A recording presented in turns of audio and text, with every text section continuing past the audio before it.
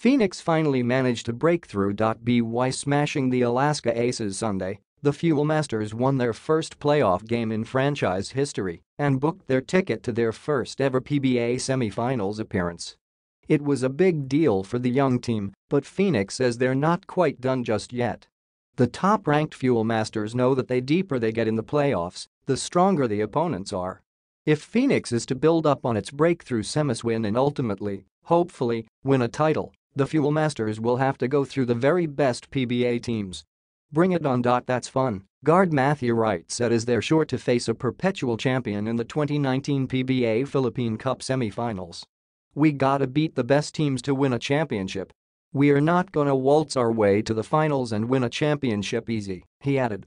Phoenix's bracket will have them deal with one Perpetual champion in the semifinals, whether it's TNT or defending four-time champion San Miguel Beer. If the Fuel Masters continue with their breakout campaign, waiting in the finals would be rain or shine, Ginebra or Magnolia. All champions in the last 3 years. Phoenix welcomes the challenge with supreme confidence.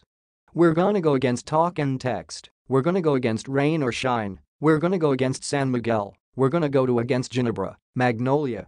There's no easy route to the finals, Wright said. We are not avoiding anybody, we gotta go through these teams. We like our chances too.